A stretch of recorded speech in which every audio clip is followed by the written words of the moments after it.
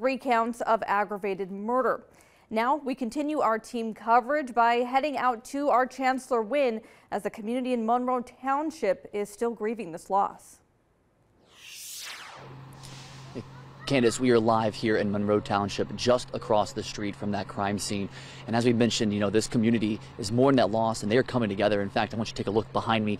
This is a memorial that has continued to grow throughout tonight. As you can see, residents and neighbors are still coming together here, even at 10 o'clock at night, to place balloons, flowers, and even candles, hoping to honor the lives of those 3 young brothers. The loss of 3 children is just undescribable, and it's horrific. Becky Wooten's husband, Robert, is the lead pastor of Connection Point Church in New Richmond. They opened their church doors, inviting neighbors to mourn with one another 24 hours after the 3 young brothers were killed by their father, 32-year-old Chad Dorman. And people don't feel safe to speak, and that's really what tonight's about. Really, some folks want to come and speak and talk, and we want to give them a safe place to do that. The brothers were only 3, 4, and 7 years old. You see such joy in life and such promise, and when you look at another little child, you just think that it's just so unnecessary for these things to happen. Sarah Stapleton is an intervention specialist at New Richmond Middle School. On Thursday night, she came to Connection Point Church as a shoulder to lean on. Stapleton says she's already been consoling other young children. They just didn't understand what was happening. A lot of emotions, anger, confusion. During tragic times like this, Stapleton adds that sometimes children simply are needing to express their feelings. Just being there, being a listening ear, sometimes they just want to talk and they don't really want advice, they just want you to listen and hug on them and love them. The same love is also extending to the mother of the 3 young boys. Stapleton tells me she personally knows the mother and wants to tell her she is loved. I know everything has just happened. But we have a community of people here that are ready to support you, love you, and for you to lean on. Tomorrow morning at 10 o'clock, First Baptist Church in New Richmond will be holding a prayer service to honor the lives of those 3 young sons, 3 young boys as well. Reporting live in Monroe Township, Chancellor Wynne, Fox 19 Now. Chancellor, I have a question for you, and I want to go back to what Candace pointed out because I noticed it too. When you watch the video of Chad Dorman being arrested, he shows very little emotion. When you see him in court today, you see tears welling up in his eyes. He's showing a lot of emotions. By talking with people who live in that community, were you able to find out more about Chad Dorman?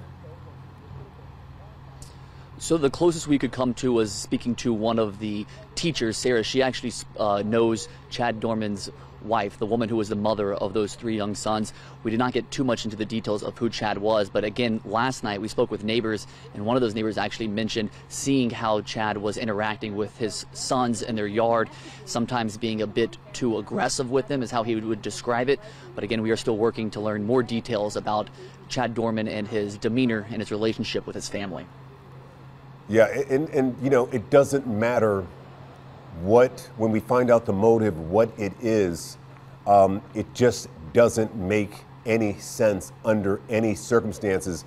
And I'm sure people who live in that community feel the same way, knowing that this man, these children and his wife were their neighbors. Yeah, I think that's one of the things that really stood out to me. We were speaking with adults, some of them who were parents and grandparents themselves, and they were mentioning how they are struggling to really wrap their mind around what actually happened. So you can only imagine how children, possibly children who knew these 3 young boys, are reacting. And I think even in that story we heard one of the women speaking about how some children really just are still trying to wrap their minds around it as well, and really just using this as an opportunity to speak with adults and others and counselors, trying to express their feelings, because right now there really are not enough answers to really understand exactly why this happened. And as we look behind you, Chancellor, we see people gathering. It's at 10 at night, at 10:09 exactly. And you can understand it when you once again remember they were 3, 4, and 7 years old. Chancellor, thank you very much. Family members have set up a GoFundMe site for the boy's mother. As of tonight, more than $46,000 have been raised. Police have not released a possible motive, but we are continuing to ask that question. Our team is also reaching out to family members and others who knew Chad Dorman. As we get updates, we're going to share them with you on air, online, and of course on our free mobile news app. You can scan that QR code to download it free of charge. New tonight, the Dearborn County Sheriff's deputies say